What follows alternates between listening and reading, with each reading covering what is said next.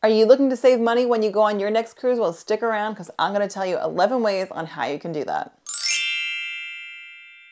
Hey, it's KJ. Welcome to my channel. Today I'm going to be sharing with you 11 things you can bring from home to save money on your next cruise. So first on my list is aloe, and what I mean by aloe is aloe vera gel. I call it aloe, so for the purposes of this video, I'm going to call it aloe. So bring aloe on your cruise. Now it goes without saying that you should also bring sunscreen on your cruise, especially if you're going on a warm weather cruise. So let's just say you do bring the sunscreen, but you forget the aloe and you get a sunburn. You're going to wish that you brought that aloe. Now I'm a bit nuts when it comes to sunscreen application. I have fair skin. I put sunscreen on, especially if I'm going on a cruise and it's a warm weather cruise.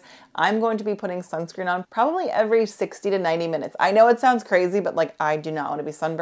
I had my fair share of sunburns when I was in high school and college, and I learned from my mistakes, and now it's like impossible for me to get a sunburn. I either hide from the sun or I am reapplying my sunscreen.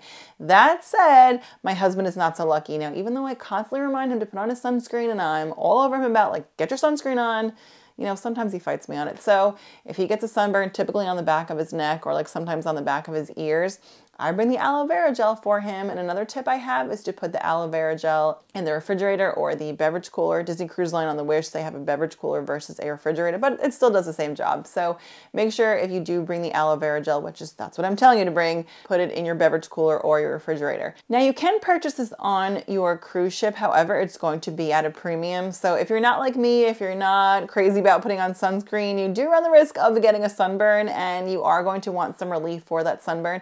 So if you don't bring the aloe and then you find yourself with a sunburn and going to the cruise ship gift shop, again, you're going to be paying a premium for that aloe. So do yourself a favor, pack the aloe. You will save yourself some money by not having to purchase it on board. Next on my list, and this is specific to Disney Cruise Line, bring your pirate gear or your princess gear. So Disney Cruise Line does have pirate night on all of their cruises. So some people go like all out, like they wear full pirate costumes. On our last cruise, I made shirts for us. So we had our pirate themed shirts. And then on our next cruise, I did just purchase pirate themed mini ears. So I'm excited to wear those. I just ordered them actually yesterday at the time of filming. So very excited to get those. So Winnie and I will be wearing our mini pirate ears for our next cruise. So bring your pirate gear. You can go all out or you can go just like us where you just make a shirt or buy a shirt or wear your pirate mini ears, what have you. But just be aware that if you're going on a Disney cruise, they do have a pirate night. And you also might want to bring some princess gear as well. On our last cruise, we did do the Royal Gathering where you got to meet several princesses. Now my daughter just wore a Little Mermaid themed dress, but some kids really like to go all out. So if you know you're going to be meeting Rapunzel or Cinderella or Belle or Moana or Tiana, make sure if you think your little one will want you wear a dress, bring that from home because they are available in the Disney parks. You might be going on like a land and sea adventure, so maybe you want to get it at the park beforehand, but it's going to come at a price. So I suggest buying your dresses ahead of time and bringing them on your cruise in order to save money. Next on my list of things to bring from home to save yourself money are laundry supplies. So bringing laundry sheets, bringing wrinkle release spray, bringing the little Tide packs if you want to hand wash your items rather than go to the laundromat. This way you save yourself money. If you bring the little Tide packs for the hand washing in the room, you save yourself money by not going to the laundromat. Or if you bring your own laundry detergent, like I said, I recommend those laundry sheets because they're just easier to travel with. And you do go to the laundry room, you can go to the laundry room rather than sending your items out because yes, you can send your items out. You can send them to get pressed, you can send them to get washed, but that is at an extra fee. So I suggest bringing those Tide packs to hand wash in the sink just in case. Listen, especially if you have kids, spills happen, things happen. You might just want to be able to hand wash those things before you bring them home. This way you're not bringing soiled clothes home with you. Even if you plan to rewash them when you get home, at least you have peace of mind that they're cleaner or clean and you can pack them away. Or if you just need to do laundry, say you're going on like a 10-day cruise or even like a 14-day cruise. There are some crazy long cruises that you can go on. If you want to be able to do laundry, bring the laundry detergent so that you can do it in the laundry room rather than sending it out. Because rather than sending your clothes out to be pressed for a fee, you can also just spray them when you get on board, get your wrinkles out and hang your clothes up, and you're just saving yourself money there. The next thing on my list is a reusable water bottle. So if you don't mind the water on the cruise ship, definitely bring a reusable water bottle. You can fill this up and bring it back to your room. That way you always have water in your room to drink, especially at night when it's the middle of the night and you might get thirsty. It's nice to know on your nightstand you have that bottle of water. You can save money by not purchasing bottled water on board or ordering room service for a bottle of water. Now, room service is free on Disney Cruise Line. Most people do tip, so you also save yourself money that way rather than having to tip somebody to bring you a bottle of water. You have your reusable water bottle in your room already. The other thing you can do, let's say you don't like the water on the cruise ship, you can also bring bottled water from home. So depending on what cruise line you're going on, you may want to check with them what you are allowed to bring, but that way you already have your case of water. So especially if you're going on a short cruise, you may only need one case of water, and depending on how many people you're going with, one case of water might be enough. This way, again, you have peace of mind, you have water in the room already. Do yourself a favor, bring the bottled water from home or bring yourself a reusable water bottle. Going along with beverages from home or containers for beverages from home, bring an insulated travel coffee mug. Now, John and I don't drink coffee, but I would still recommend bringing one of these. And to go with your coffee or coffee mugs, bring single-use coffee creamer, especially if you like flavored coffees. You know, bring your fancy creamer, powdered creamer from home. Now, this tip is really for my avid coffee drinkers. Again, John and I don't drink coffee, but we are going on a cruise with my sister and her family, and she and her husband are big coffee drinkers. So they will be bringing an insulated travel coffee mug and some creamers. You can get coffee at the buffet and you can get coffee at dinner, but listen, some people really like their coffee and they want to have their fancy coffee. Again, I can't speak to this because I'm not a coffee drinker. So if you're someone who wants to go to Cove Cafe on a Disney cruise, you do have to pay for the coffee there. But let's just say you get coffee from the buffet. You want to put it in your mug so that it's insulated, it stays warmer, and bring your own creamer so that you can have the flavor that you want. My sister really likes French vanilla. She gets the packets, that's her thing. So she will be bringing those on our upcoming cruise. Now, I recommend bringing the travel mug versus getting coffee on the ship because you just have a paper cup on the ship.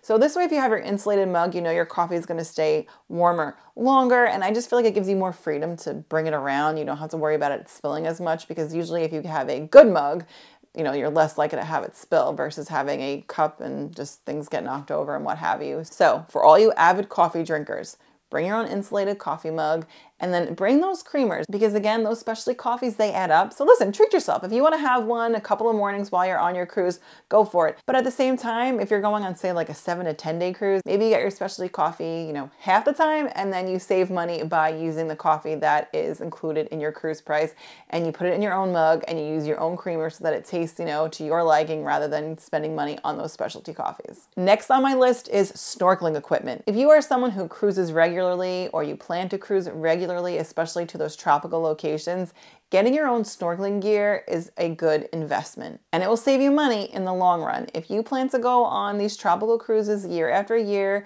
and you like to snorkel, why not just purchase the snorkeling gear one time rather than rent it every single time? The other thing I want to throw out there, and listen, if you want to rent your snorkel gear, by all means, go ahead. But you know, especially after the pandemic, I feel like sharing snorkeling gear, something that goes in your mouth, I'd personally rather have my own snorkeling gear and just spend the money on it and, you know, use it year after year rather than renting it, knowing that someone else has used it. So just going to throw that out there. Again, you know, if you want to rent it, by all means, but just wanted to throw that out there. So if you are someone that does plan to go snorkeling more than once, buy the snorkeling gear. It will save you money in the long run. The next thing you can bring from home that will save you money is alcohol. So on Disney Cruise Line, they allow you to bring 2 bottles of wine per person, 21 and over. You can also bring a 6-pack of beer as well, again, per person, 21 years and older. And if you don't get a bottle of wine that has a screw top, you can ask for a corkscrew free of charge from your cabin steward, and you can open your bottle of wine in your room. If you do bring it to the main dining room, a lot of cruise lines do charge a corking fee. So in order to save money, make sure that you request the corkscrew in your room so that you don't have to pay the extra fee. The next thing you can bring from home to save money is a sun hat or a baseball cap. I never go anywhere without one of these. I have one in my car at all times. I always have a baseball hat in my car at all times. Now you should definitely bring this from home because if you're going on a warm weather cruise and you find yourself out in the sun, you're like, ugh, I wish I had brought a hat. It's not going to be cheap to buy it on board and it's not going to be cheap to buy it on land either. So do yourself a favor, bring your baseball cap, bring your sun hat from home because this way you'll save yourself a ton of money by not having to buy it once you're already on the cruise. The next thing you should bring from home to save yourself some money is a luggage scale. Now, I have not used a luggage scale in years. I am a carry-on only type of gal. We are a family of 5, and yes, I pack everything in a carry-on. I have 3 little ones, 4 and under, and yes, I pack everything in a carry-on. However, oddly enough, when I was single and traveling, I always checked my bag and I always had a scale with me. This way I could adjust things accordingly and not have to pay the extra fee if my luggage was over the weight limit. Another great thing to bring from home that will save you money are Ziploc bags. As a mom of 3, I always have Ziploc bags, and I always bring Ziploc bags in varying sizes. But even if you don't have kids, bringing Ziploc bags is a great thing to bring with you to save money. There are so many things you can use with Ziploc bags. One example is just if you have a wet bathing suit and you don't have a wet dry bag, you can throw your bathing suit in there and just have peace of mind that your bathing suit is not going to get the rest of your luggage wet.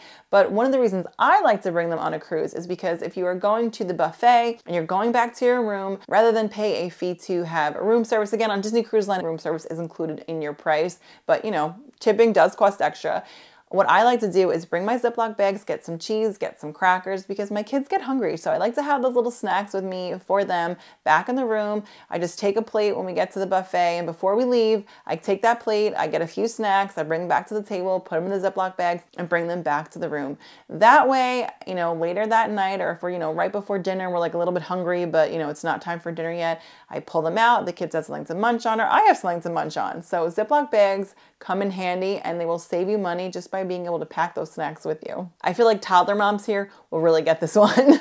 And last on my list is a first aid kit. Bring whatever medications you think you, your spouse, your kids, your parents, whoever is going with you, and make sure you bring the medications that you think you will need. Your over-the-counter meds, whatever you guys need, make sure you bring it, because there is a doctor on board and there is medicine available in the gift shop, but it comes at a cost. So bring that stuff from home, bring your Dramamine from home, bring your pain medication from home, whatever you need, make sure that you bring it. And again, don't forget, if you have little ones, make sure you bring the children's version of that so that you don't have to buy that at the gift shop, because again, it's not going to be cheap. So that is my list of 11 things to bring from home to save yourself money on your next cruise. What do you guys think? Do you have any other items that you like to bring on a cruise in order to save yourself money? Let me know in the comments down below. And if you guys like today's video, please give it a thumbs up. It really helps support the channel. If you're new and you like the content, I would love to have you subscribe. I've got a ton of cruise content coming your way. I also have some Disney World content coming your way. And if you guys made it to the end of this video, leave me a blue heart today, because I always like to see who sticks around to the end. And with that, I will see you guys real soon. Bye.